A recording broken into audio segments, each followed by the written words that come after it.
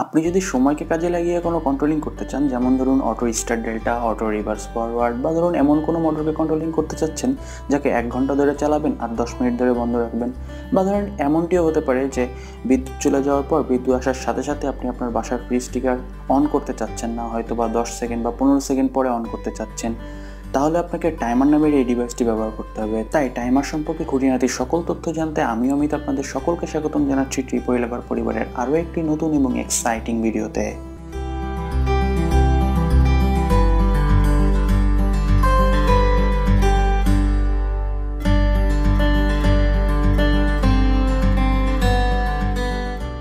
তো বন্ধুরা, লক্ষ্য করুন যে এটা হচ্ছে টাইমার, এটা হচ্ছে টাইমারের বেস নিয়ে কিছুক্ষণ পর কথা বলছি। আগে একটু টাইমার নিয়ে কথা বলি। তো টাইমারের দিকে ভালো করে লক্ষ্য করলে প্রথমেই দেখতে পাবেন একটি ডায়াল। এই ডায়ালটি মূলত হচ্ছে টাইম সেট করার জন্য। এটি একটি সেকেন্ডের টাইমার, অর্থাৎ এখানে লেখা আছে 0 থেকে 60, অর্থাৎ 60 সেকেন্ড পর্যন্ত এই টাইমারটি টাইম কাউন্ট করতে পারবে, এবং এখান থেকে আপনি সেট করে দিতে পারবেন যে ঠিক কত সেকেন্ড পর আপনি কোন কাজটা করতে চাচ্ছেন, সেটাকে এই ডায়ালের মাধ্যমে ঘুরিয়ে সেট করে দিতে হবে। আর উপরের দিকে তাকালে দেখতে পাবেন যে এখানে লেখা আছে যে অন আর অফ। মূলত এই দুটি হচ্ছে এলইডি লাইট।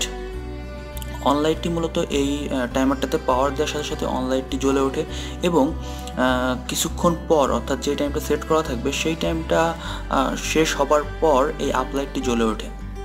আর নিচের দিকে দেখুন যে এখানে লেখা আছে 220 ভোল্ট এসি, অর্থাৎ এই টাইমারটা 220 ভোল্ট এসি পাওয়ারে কাজ করবে। এখানে অন্য কোনো ভোল্টেজ থাকতে পারে, যে ভোল্টেজ থাকবে সেই অনুসারে আপনাকে এই টাইমারটাতে পাওয়ার দিতে হবে। এখানে 24 ভোল্ট থাকতে পারে, এখানে 12 ভোল্ট থাকতে পারে, কারণ বিভিন্ন ধরনের টাইমার পাওয়া যায় কিনতে। আর একটা জিনিস হচ্ছে যে এটা শুধুমাত্র সেকেন্ডের টাইমার, কিন্তু বাজারে কিন্তু মিনিট বা ঘন্টা সেগুলো টাইমারও পাওয়া যায়। আবার এমন টাইমার পাওয়া যায় যেগুলোর এখানে একটা নব থাকে, নবগুলো ঘুরিয়ে সেকেন্ড, মিনিট, ঘন্টা ইচ্ছা মতো বানিয়ে নেওয়া যায়। তো সেটা ফ্যাক্টর না, সব ধরনের টাইমারই একইভাবে কাজ করে। একটা যদি আপনি ঠিকমতো বোঝেন তাহলে বাকি সবগুলোই করতে পারবেন। তো এই টাইমারগুলোতে সাধারণত 8 পিন থাকে, এবং এই 8 পিনের যে ইন্টারনালি যে ব্যাপারগুলো থাকে সেটা আসলে এইখানে ডায়াগ্রাম আকারে দেওয়া আছে। এই ডায়াগ্রামটা যদি একবার ভালো করে বোঝেন তাহলে মোটামুটি টাইমার সম্পর্কে সব কাজ করতে পারবেন। তো এইখানে দেখুন, লক্ষ্য করুন যে এখানে 1 থেকে 8 পর্যন্ত দেওয়া আছে, এবং বিভিন্ন ডায়াগ্রাম করে সুন্দর করে ছবি দিয়ে আঁকিয়ে বুঝিয়ে দেওয়া আছে। এখন আমি এটা আপনাদেরকে একটু বোঝানোর চেষ্টা করব, আশা করি বুঝতে পারবেন। তো ভালো করে লক্ষ্য করে দেখুন যে এখানে বলা আছে হচ্ছে 2 এবং 7, এখানে লেখা আছে যে পাওয়ার, আবার উপরে দেওয়া আছে ডিসি এসি। এখন কথা হচ্ছে যে ডিসি এসি তাহলে কি এটি দুটিতেই চলবে? না, এটি কিন্তু দুটিতেই চলবে না। মূলত হয় কি যে ওরা এই একটা ডায়াগ্রাম বিভিন্ন টাইমারের ক্ষেত্রে ব্যবহার করে, যার কারণে এসি ডিসি দুইটাই এখানে লিখে রাখছে, কিন্তু এটা কোন ভোল্টেজে কাজ করবে তা কিন্তু এইখানেই বলে দেওয়া আছে। অর্থাৎ টাইমারের উপরে বা সাইডে যে কোনো জায়গায় বলে দেওয়া থাকবে, সেই অনুসারে কিন্তু আপনাকে পাওয়ার দিতে হবে 2 এবং 7। 2 এবং 7 যখন আপনি পাওয়ার দেবেন তখন টাইমারটা অ্যাকচুয়ালি কাজ করা শুরু করবে। তো 8টি পিনের মধ্যে 2টি পিন পাওয়ারের জন্য বাদ চলে গেল, আর থাকতেছে হচ্ছে 6টি পিন। তো এই 6টি পিনের দেখুন তিনটি পিন এই দিকে, অর্থাৎ 1, 3, 4, এবং আরও 3টি পিন এই দিকে 8, 5, 6। তো এই মূলত এই যে 6টি পিন, তিনটি পিন করে মূলত ভাগ করা হয়েছে, অর্থাৎ তিনটি পিন করে এরা কাজ করে। তো মূলত হচ্ছে যে এইখানে 1 হচ্ছে কমন, 3 এবং 4-এর সাপেক্ষে 1 হলো কমন। অর্থাৎ আপনি দেখতেই পাচ্ছেন যে এইখান থেকে একটি লাইন টানা আছে যেটাকে 1-এর সাথে সংযোগ দেওয়া আছে, আবার এইখান থেকে একটা লাইন টানা আছে যেটা মাঝখানে কাট অফ করা আছে এবং 1-এর সাথে সংযোগ করা আছে। তো এইটা কেন? এইটার মানে হচ্ছে যে আপনি যদি 1 নম্বর পিনে যদি কোনো পাওয়ার দেন তাহলে সেটা সরাসরি আপনি 4 নম্বর পিন দিয়ে পেয়ে যাবেন, কারণ হচ্ছে যে এটা কিন্তু এনসি অবস্থায় আছে। তো এনসি অবস্থায় থাকার কারণে আপনি 1-এ পাওয়ার দিলে সেটা সরাসরি 4 দিয়ে পাবেন। এখন যখন মনে করেন টাইমারটাতে পাওয়ার দিলেন, তখন টাইমারটা অন হলো, 1-এও পাওয়ার পেলো, দেন কী হলো, টাইমারটা টাইম কাউন্ট করা শুরু করলো। সাপোজ আপনি মনে করেন 30 সেকেন্ড দিয়ে রাখছেন। এখন 30 সেকেন্ড যখন শেষ হবে কাউন্ট করা, দেন কী হবে, তখন এই যে এনসিটা আছে এনসিটা পরিবর্তন হয়ে এটা এনওতে পরিণত হয়ে যাবে, আর এই যে এনওটা আছে এটা এনসিতে পরিণত হবে। অর্থাৎ টাইম কাউন্ট করা শেষ হলে এই 1-এর পাওয়ারটা আর এই 4 দিয়ে পাওয়া যাবে না, তখন 3 দিয়ে পাওয়া যাবে। এটা একটা সিম্পল বিষয়, জাস্ট এটা পুরোপুরি রিলের মতো কাজ করে। যে 8 পিনের রিলেটি দেখাইছিলাম ওই রিলেটার যে ডায়াগ্রাম এটাও সেম ধরনের ডায়াগ্রাম, কিন্তু ব্যাপারটা হচ্ছে যে 8 পিনের ওই রিলেগুলোতে পাওয়ার দেওয়ার সাথে সাথে কিন্তু ওটা কাজ করা শুরু করে দেয়, অর্থাৎ সে তার এনসি এবং এনওগুলোকে পরিবর্তন করে। কিন্তু টাইমারের ক্ষেত্রে শুধুমাত্র যেহেতু এটা একটা টাইমার সেহেতু সে কী করে, প্রথমে টাইম কাউন্ট করে। যত সময় আমরা সেট করে রাখবো, সেটা যদি ঘন্টা হয় বা মিনিট হয় বা সেকেন্ড হয়, যাই হোক যত সময় আমরা সেট করে রাখবো ঠিক সেই সময়টাকে কাউন্ট করার পর কিন্তু সে পরিবর্তন হবে, এর আগ পর্যন্ত কিন্তু পরিবর্তন হবে না। আর একটা মজার বিষয় হচ্ছে যে ধরেন আপনি এইখানে পাওয়ার দিলেন না, কিন্তু 1-এ পাওয়ার দিয়েছেন, 1-এ পাওয়ার দিয়ে 4 থেকে কিন্তু সেই পাওয়ার আপনি বন্ধ অবস্থায়ও পাবেন। অর্থাৎ টাইমার যদি অন নাও হয় তাও কিন্তু আপনি এই 4 দিয়ে পেয়ে যাবেন, কারণ এদের ইন্টারনালি সম্পর্ক হচ্ছে এনসি। 1 দিয়ে যে পাওয়ারটা দেবেন সেটা সরাসরি 4 দিয়ে আউটপুট করে দেবে সেটা টাইমার অন হোক বা অফ পজিশনে থাকুক। অফ হলেও কোনো সমস্যা নেই, আপনি ওটা দিয়ে পেয়ে যাবেন। ঠিক সেমভাবেই এই সাইডেও ডায়াগ্রামটা করা আছে যে 8, এখানে 8 হচ্ছে কমন প্রান্ত, আর 5 আর 6 হচ্ছে আপনার এখানে হচ্ছে এনসি এবং এনও পজিশনে আছে 8-এর সাথে। এইখানে কি আছে, এইখানে 5 নম্বর পিনটা দেখুন 8-এর সাথে এনসি পজিশনে আছে, আর 6 নম্বর পিনটা আছে এনও পজিশনে। অর্থাৎ 8-এ আমরা যখন পাওয়ার দিব তখন কি হবে, এটি সরাসরি এই 5 নম্বর পিন দিয়ে পাওয়া যাবে, এবং যখন টাইমারটাতে পাওয়ার পাবে তখন সে টাইম কাউন্ট করবে, এবং টাইম কাউন্ট করার পর সে তার এনসিটাকে পরিবর্তন করে ফেলবে, এনসিটাকে সে এনও করে দেবে এবং এনওটাকে সে এনসি করে দেবে। যার কারণে এই 8-এর পাওয়ারটা টাইম কাউন্ট করা শেষ হলে আর 5 দিয়ে পাওয়া যাবে না, তখন পাওয়া যাবে 6 দিয়ে।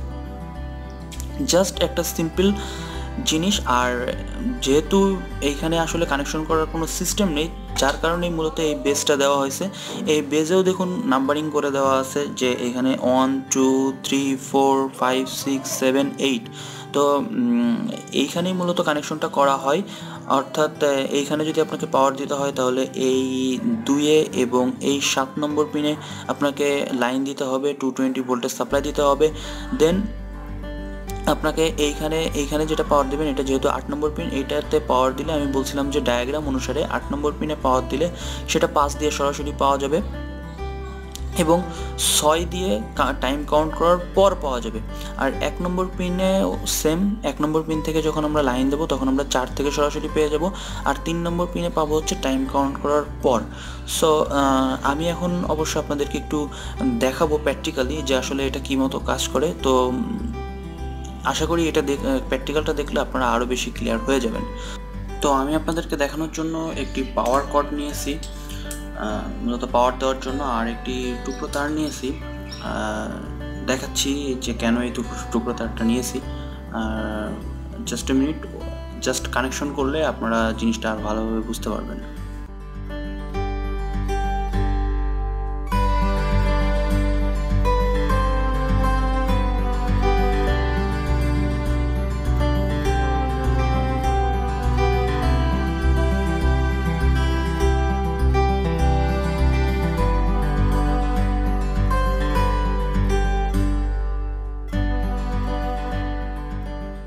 তো মোটামুটি কানেকশন শেষ হয়ে গেছে। এখন জিনিসটা হচ্ছে যে আমি এইখানে ফেসটা দিব, আর এইখানে দিব নিউট্রাল, কারণ এইখানে 2 এবং 7, তবে আপনারা যে কোনোটাতে ফেস দিতে পারেন, যে কোনোটাতেই নিউট্রাল দিতে পারেন, এটা কোনো সমস্যা না। আর আমি এইখান থেকে দেখুন একটা জাম্পার করছি, অর্থাৎ 7 থেকে একটা লাইন নিয়ে এটাকে দিয়ে দিছি হচ্ছে 8 নম্বরে। যার কারণে ব্যাপারটা কি দাঁড়াচ্ছে যে মূলত আমি চাচ্ছি যে এইখানে যে পাওয়ারটা আসবে, অর্থাৎ এখানে যে 220 ভোল্টেজটা আসবে, সেই সিগন্যালটাকে অর্থাৎ সেই ভোল্টেজটাকেই আমি এই 8 দিয়ে সাপ্লাই করব।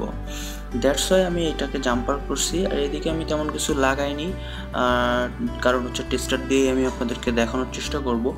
আর এই হচ্ছে কানেকশন, আর তেমন তেমন কোনো কানেকশন। ও আর একটা ভালো কথা, আপনি যদি চান যে এইখানে যে লাইনটা আসছে সেটা না, অন্য কোনো একটা লাইন আপনি এইখানে পাস করবেন, সেটাও কিন্তু সম্ভব। অর্থাৎ তখন কিন্তু আপনাকে এইখানে লাইন না দিয়ে ডিরেক্টলি একটা লাইন নিয়ে এসে জাস্ট এইখানে দিয়ে দিতে হবে, তাইলেই হয়ে যাবে। এখানে চাইলে আপনি ডিসি পাওয়ারও কিন্তু সাপ্লাই করতে পারেন। এদিক দিয়ে ডিসি পাওয়ার সাপ্লাই করলে আপনি এদিক দিয়ে ডিসি পাওয়ারই পাবেন।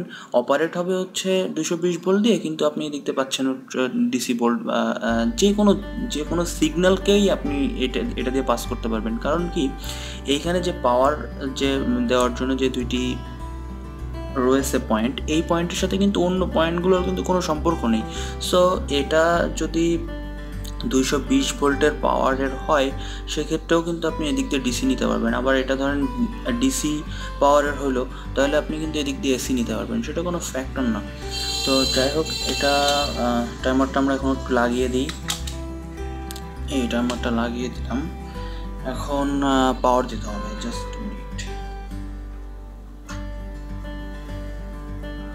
দেখুন, এটা কিন্তু চলা শুরু করছে, অর্থাৎ অন হয়েছে, এবং সময় কাউন্ট করা শুরু করছে। আই থিঙ্ক এটা 30 সেকেন্ড করে দিই। হ্যাঁ, 30 সেকেন্ড। ততক্ষণে আমি দেখাই দিই যে এটা কিন্তু 5 দিয়ে পাওয়ার কথা ছিল, তো এটা কিন্তু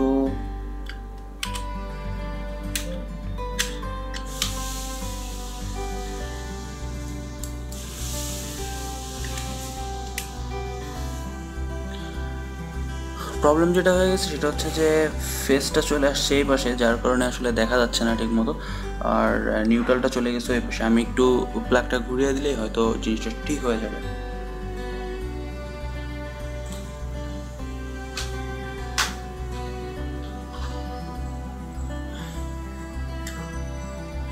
হ্যাঁ, আই থিঙ্ক এবার ঠিক আছে।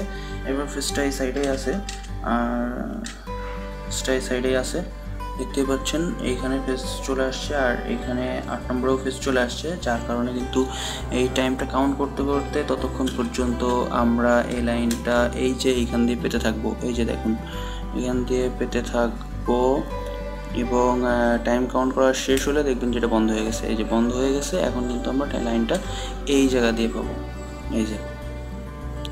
এই জায়গা দিয়ে কিন্তু পাচ্ছি আমরা লাইনটা। হ্যাঁ, তো এটাই হচ্ছে মূলত ব্যাপার। এটা জাস্ট একটা সুইচিং ডিভাইস বলতে পারেন।